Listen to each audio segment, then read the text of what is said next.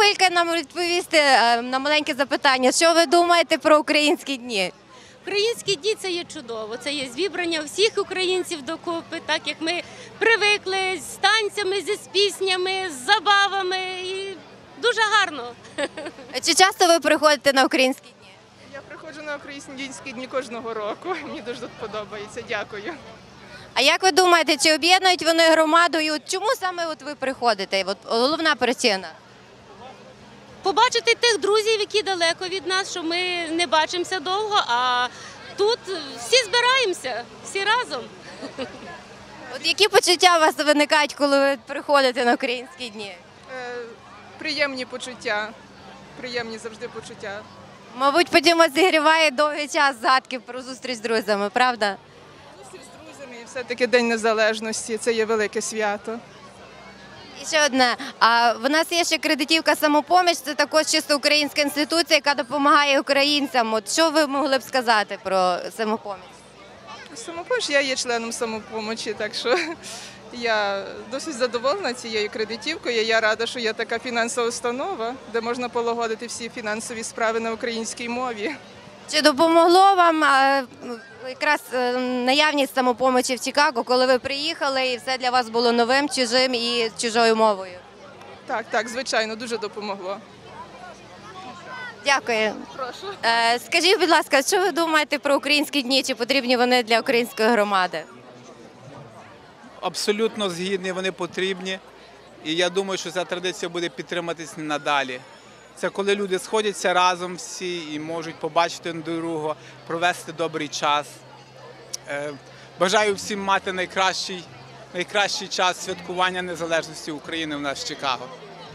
А от на вашу думку, яка головна причина, що люди всі з'їжджаються здалеку в українське село в Чикаго?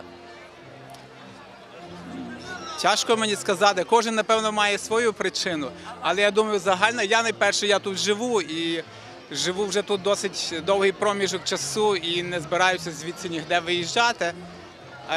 Бажання людей сюди приїхати і, звичайно, побачити якусь невеличку частинку України тут в Чикаго, я думаю.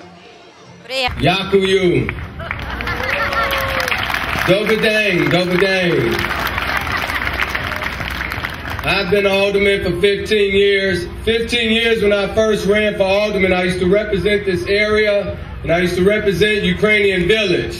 They did the remap, and they took Ukrainian Village away from me, but I still represent a number of Ukrainians east of Ashland around Chicago Avenue.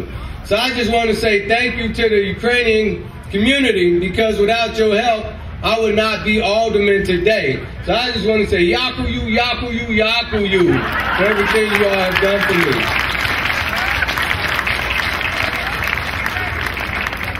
Also, I'd like to thank the Ukrainian community for all of the things that you contribute to this country.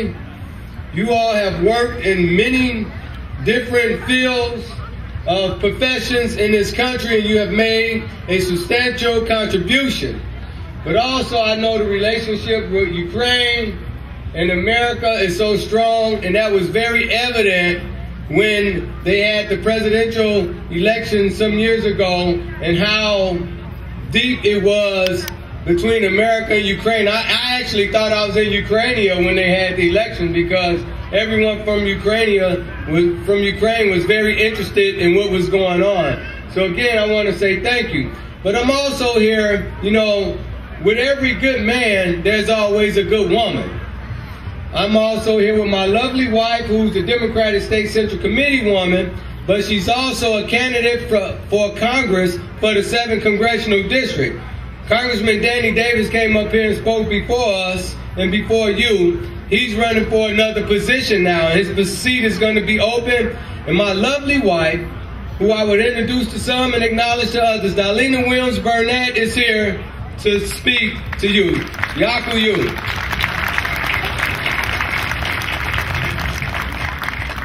Yakuyu. I had no idea I was going to come to the podium. I just want to applaud and thank you for all that you do to help our city stay vibrant. God bless you and enjoy the festival.